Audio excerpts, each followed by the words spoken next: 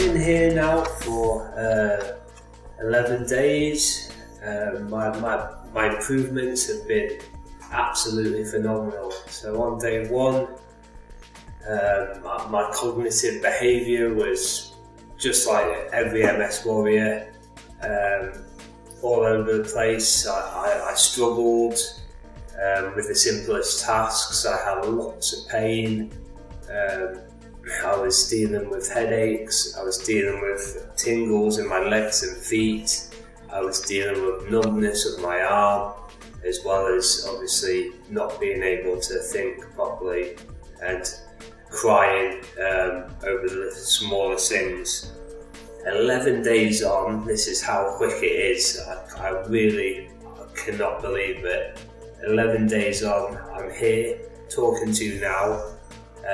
I haven't forgotten a word I've said, whereas before I would forget my sentence.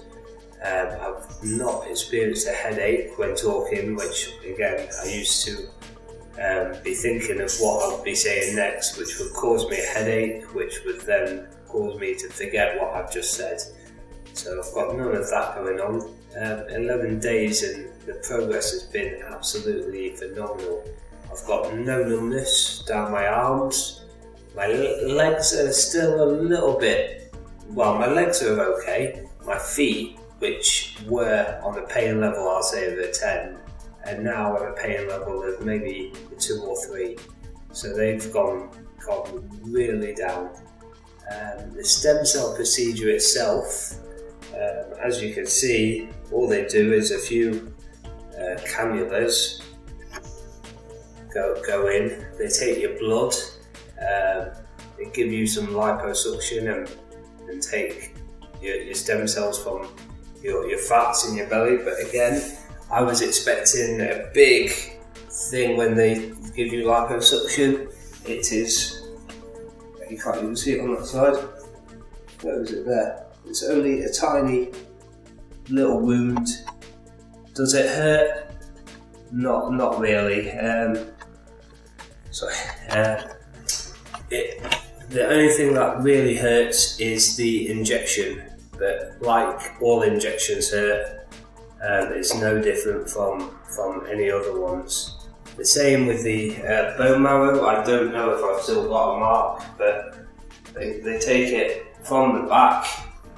Again, it's just a pressure injection. It doesn't, well, I can't say it doesn't hurt because all injections hurt. I hate needles, so I think everything hurts. But on a pain scale, it's nothing really. So they take those fats and bone marrow stem cells, they harvest them, and they give them back to you within the same day, which I couldn't believe because I thought it would take a while to get the centrifuge to split them up and things, but all in the same day. And then they give you a drip and it goes in. Now, while they're doing this, that all goes in that swimmingly. Every day though, you have a daily infusion where they give you 3 bottles of drugs, mostly vitamins and minerals to detox your body and help the stem cells grow. So that happens every day. And they also give you what I think is really cool, a laser injection. So they inject you with your cannula. This needle goes in with a bit of string attached to a machine. They turn the machine on and then this laser goes in. You're not allowed to look at it, so I did, but you're not supposed to look at it. So that I think is fascinating. And then the last thing is the pain management.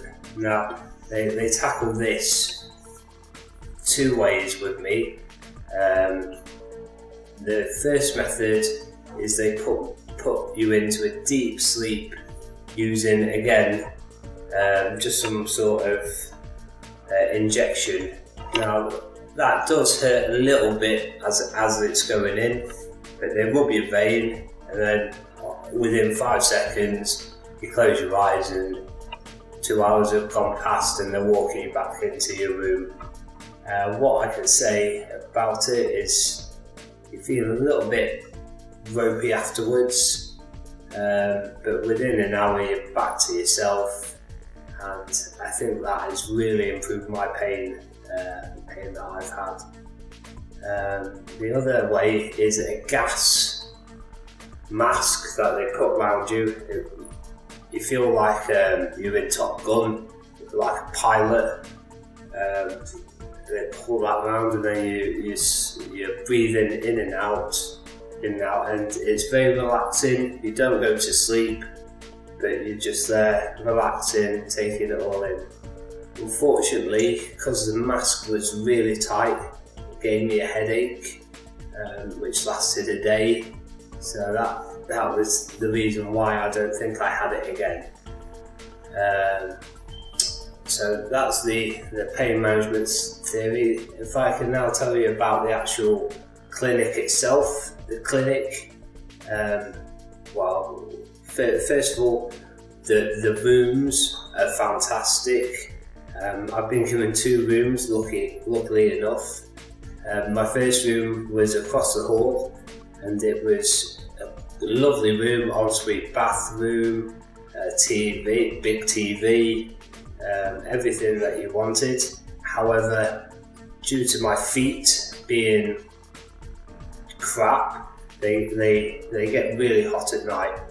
And I explained to the doctor that, you know, it felt like my feet were in an oven, and I couldn't sleep because, well, I woke up at night because of it.